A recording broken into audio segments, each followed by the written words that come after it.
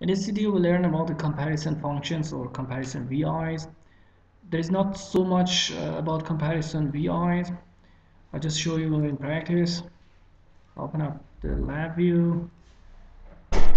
The comparison functions or VIs can be found here in programming comparison here. Let's say I take greater.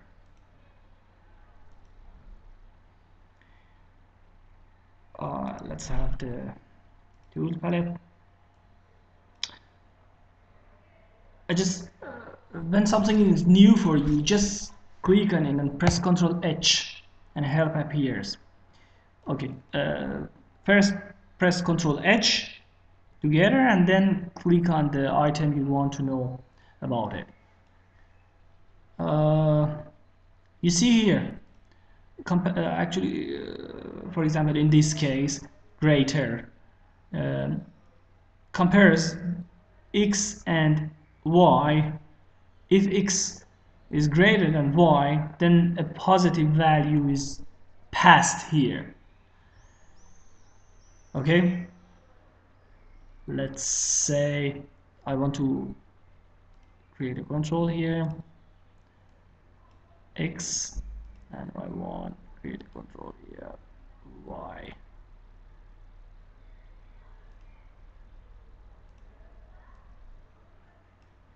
Okay, if I want to see the result, I can also create an indicator. What would be your guess for the indicator of the output of this function? The indicator should be definitely a Boolean, but we actually tried. Yeah, you see, if it is true, this light will turn on. If it is not, it turns off. Okay, I put actually I press Ctrl T together and I run it continuously. Okay, x and y are both 0. It means that x is not greater than y, then this light is off. Okay, when it is 1 is greater than 0, then it turns on. If I make it 2, it turns off again. That's it about comparison functions.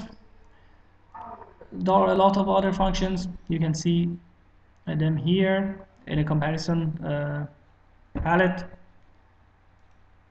I show you, but actually all these functions work actually similarly to what we tried here. What I showed you here. Yeah, that's it about the comparison function.